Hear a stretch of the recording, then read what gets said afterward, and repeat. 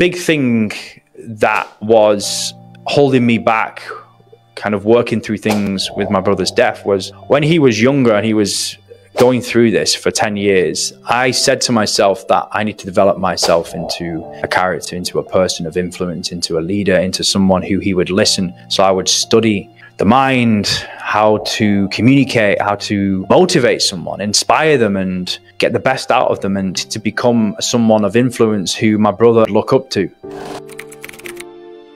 Because I didn't know how to deal with it.